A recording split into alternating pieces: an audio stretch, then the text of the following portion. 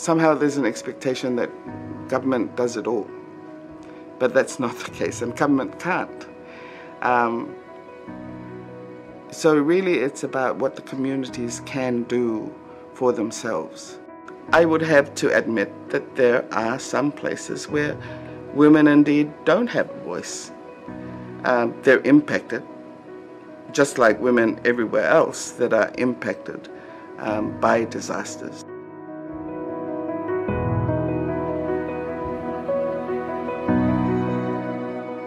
The impact has been really reprioritizing resources that we could have been using for our own development, and reprioritizing that to ensure that we respond to those who need help the most.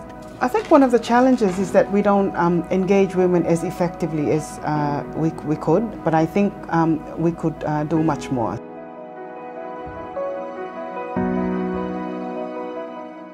How Women's Weather Watch started, like with one BlackBerry and a series of SMS messages, and them being able to write their messages and send and receive SMS messages, really showed that when you put technology into the hands of women, make it appropriate and accessible, you can do a lot. These are the community leaders across Fiji, across the Pacific region, and they've got to be involved.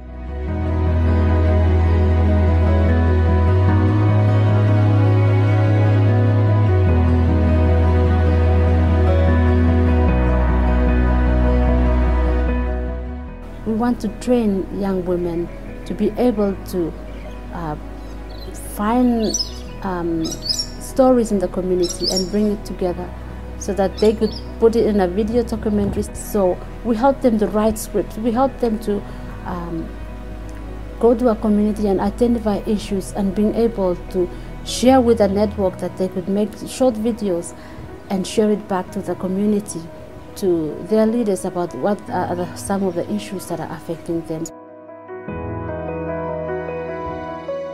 Where I come from, there's this, the field of decision making is always for the elders and mostly men. Natural catastrophe do not select a certain gender to impact. It actually impacts everyone. And this is why women are very important in the discussion, because they see the priority areas that sometimes, most of the times, the men refuse to see.